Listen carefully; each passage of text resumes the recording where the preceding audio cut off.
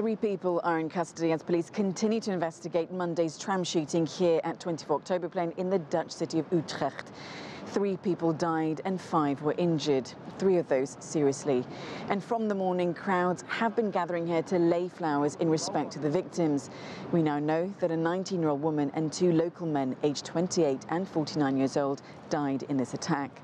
More information too is emerging on the suspected shooter, Turkish-born Gökmen Tanis. Now, he was captured by police late on Monday after a raid on the Utrecht neighbourhood.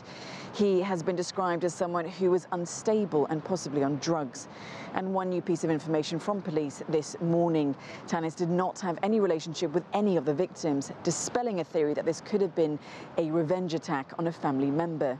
But the main question, was this an act of terrorism or a violent crime by an unstable individual? Well, that's still yet to be clarified by authorities. More answers should come, but what has taken place here at 24 Oktoberplein has shaken the people here. Mariam, Zaidi, CGTN, Utrecht.